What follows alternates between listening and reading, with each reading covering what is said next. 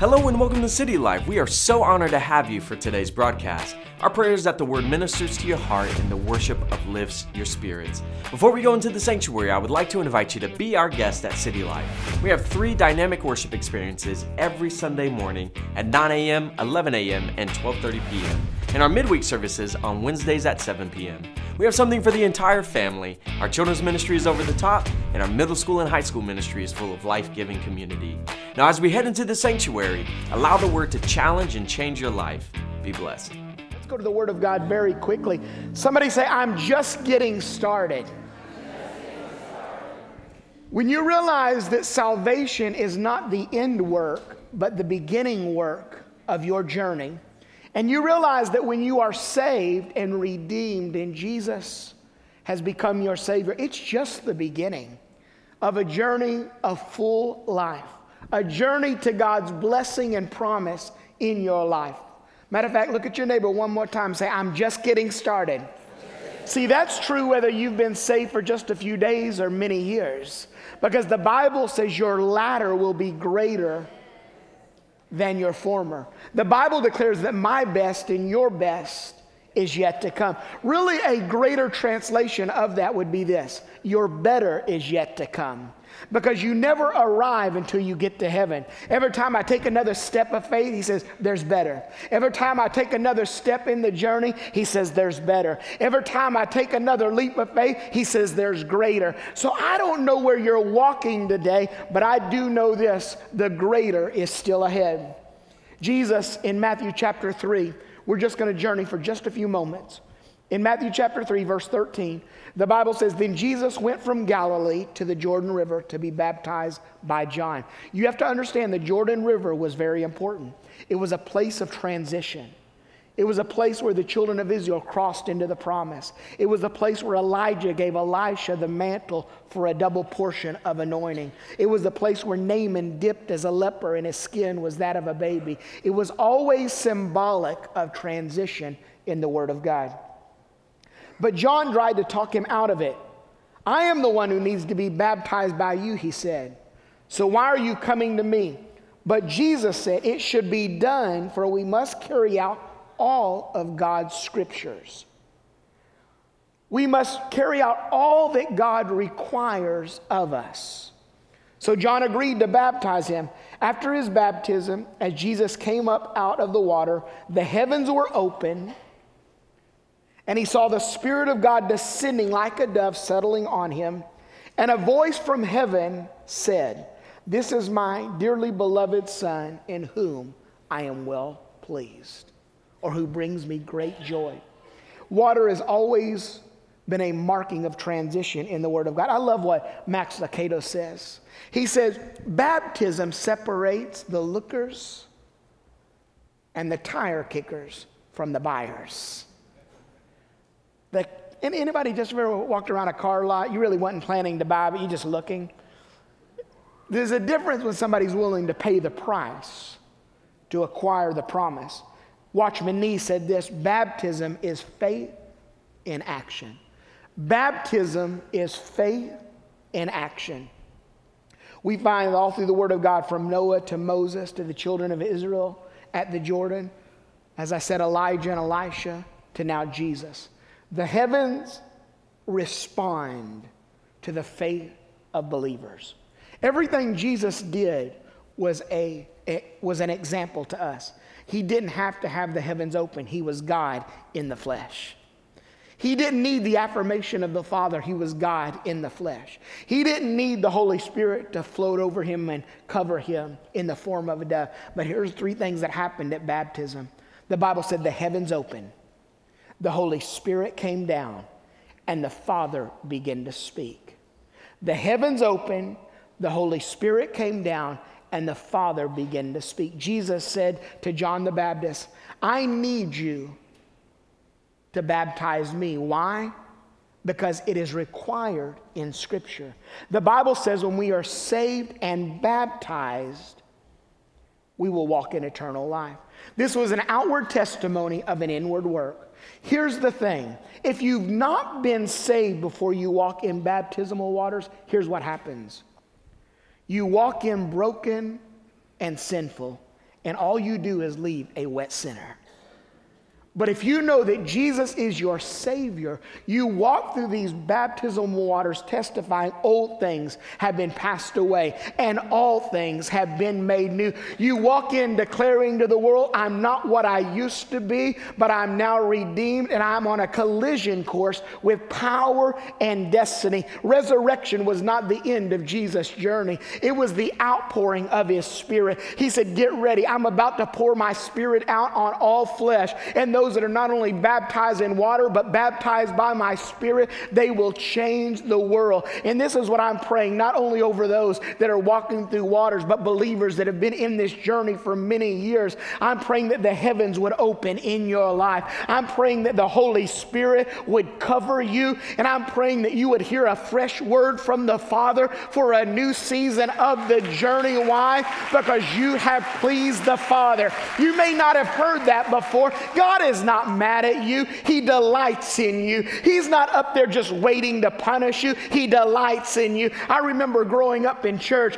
and at times I thought that God was just waiting to zap me the first minute I messed up. I remember walking in a place where you couldn't do right because things were so strict and religious people had made such man-made laws that you could not stay safe. But I find I've got a loving Father that says, I never remember sin that is covered by the blood. Old things are passed away. And get ready, all things are becoming new. God delights in you. This is what he was saying. Because you have been obedient, son, you have pleased my heart. Because you have done what is required of you, the heavens have opened in your life. Because you have done what I have asked, I want you to understand you are being empowered once again by my Spirit. Just what if you left today and God opened the heavens in your life and in your family? Just what if the Holy Spirit was poured out fresh and new in your life? Just what if you got a fresh word from the Father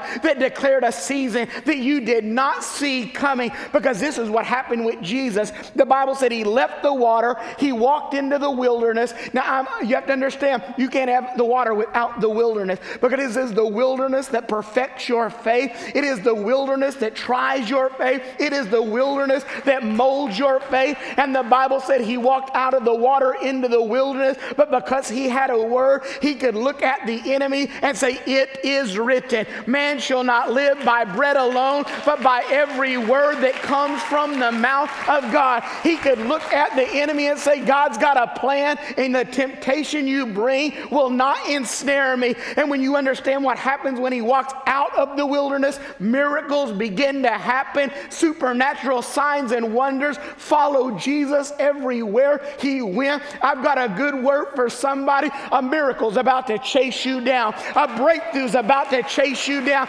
God's about to target your house with blessing and favor. Come on, if you receive that, put your hands together and give him praise.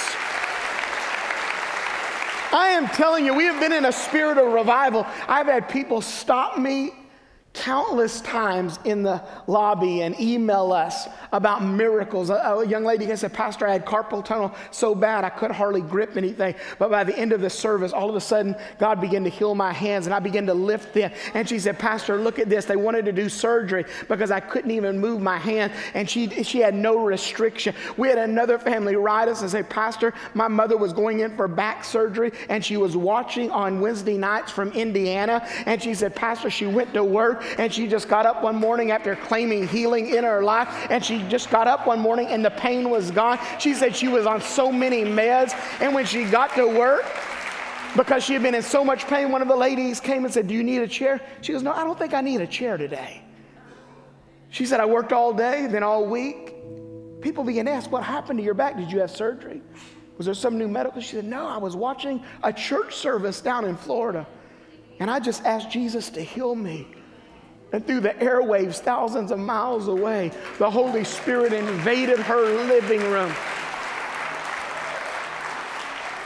I love what Pastor Tony Soren said. He said, celebrate someone else's miracle because it aligns you for the blessing of God for your life.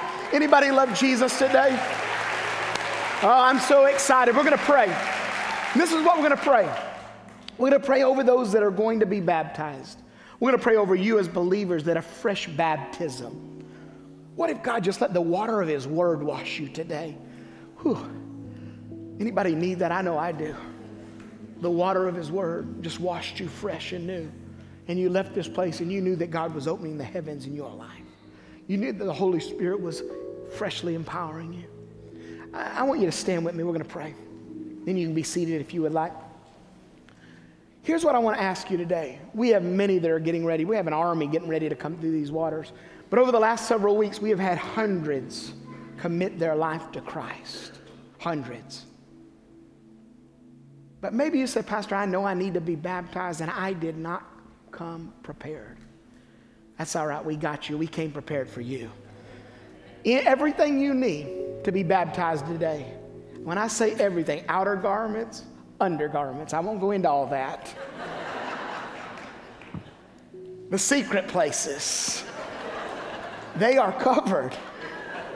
We have everything you need from every size. Why? Because we want to invest in your life. We came prepared for you. So here's what we're going to do. If you want to be baptized today and you are not prepared, there's some gracious MVPs right over here at these double doors. Wave at them right over here. There they are. Don't be shy. And they will help you. So in worship, as these are being baptized, if you want to get out of your seat right after I pray or as we begin to worship, they will help you get prepared, and you can leave here today knowing that you have been obedient to the Word of God. Amen? Don't let this day pass you by. Father, I thank you for your presence that is in this room. I thank you for purpose that is in this room. I thank you, Father, that you are moving and you are speaking and you are declaring. I thank you, Father, that in all of our services at this campus, at our East Lake campus, we are going to witness the testimony of people that have declared that you are their Savior, that old things are gone and new things are living. Let the heavens open. Let your Spirit fall. Let your voice speak. Father, I pray for those that are in this room that need a fresh washing of the Word. Father, wash them today. Let this be a testimony of what you have done in their life. Father, open your heavens in their life. Pour out your Spirit and speak. We love you today. We thank you for who you are and what you're doing. And we give you praise. Amen and amen. Would you put your hands together?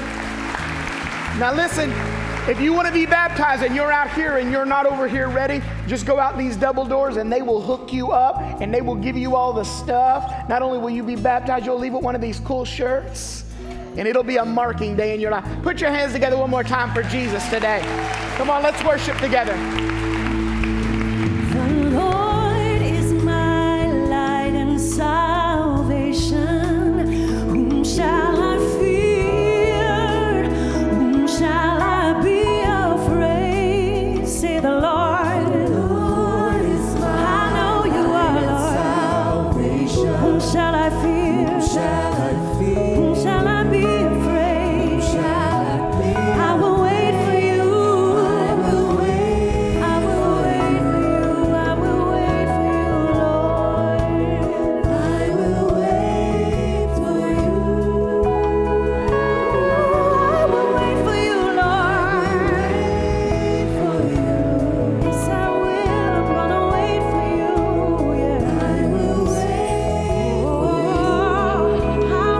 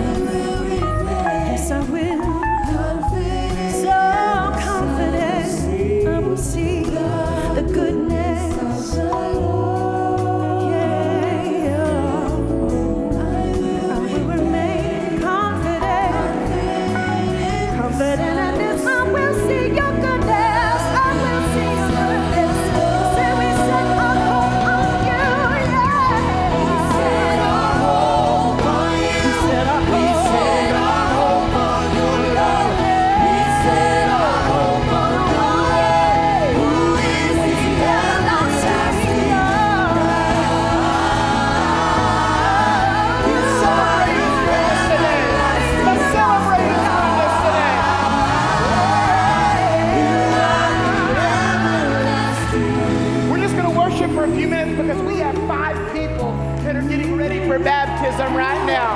Come on, celebrate the goodness of the Lord. Celebrate the goodness of the Lord. We set our home.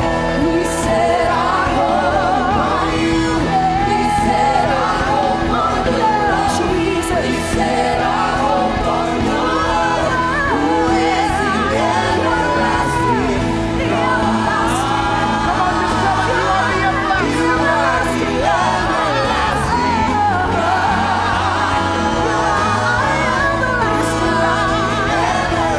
everlasting.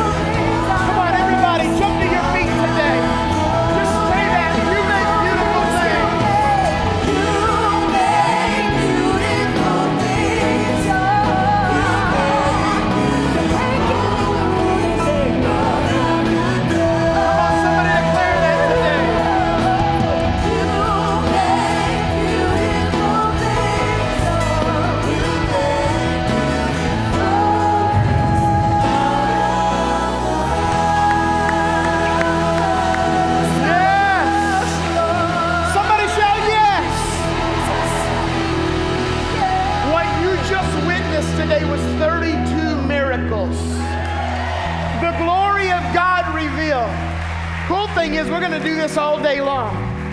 We're going to do it here. We're going to do it at Eastlake. And we're going to watch the living testimony of eternal hope revealed. Wow. Heavens open. Holy Spirit move.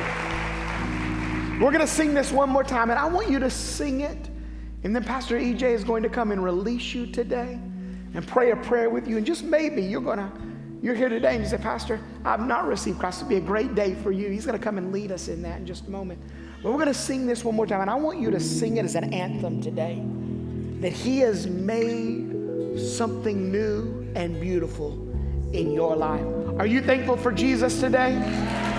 Don't leave. Come on, lift your hand. Let's sing this again.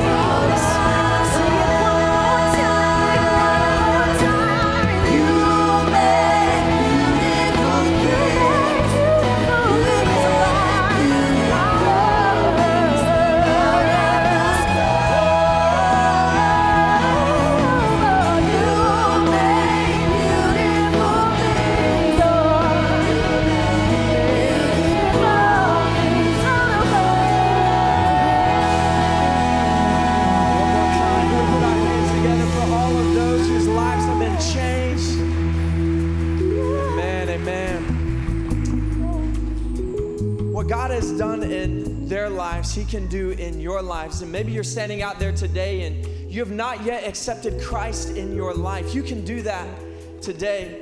And if that's you today and you do not have a personal relationship with Jesus, but you want to make that commitment today, I just want you to simply throw your hand up.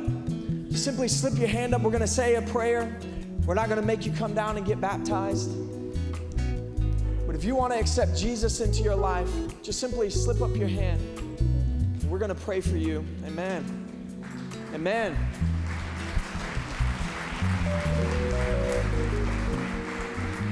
Amen. Church, let's pray this together. Say, Father, today I'm in need of a Savior. And today, God, I'm asking you to come into my life, to forgive me of my sins, and to set me on the path that you created for me. Thank you for sending your Son, Jesus, to die on a cross and to forgive my sins. Father, thank you for the change that you've done in my life today. And I'll never be the same. In your name we pray. Amen. Amen. Somebody give the Lord a hand clap of praise. Thank you for joining us for today's broadcast. Our prayers that it ministered to and challenged your life. If there is anything we can pray with you about, or you have a testimony that you would like to share with us, please send us an email at info@citylifechurch.cc.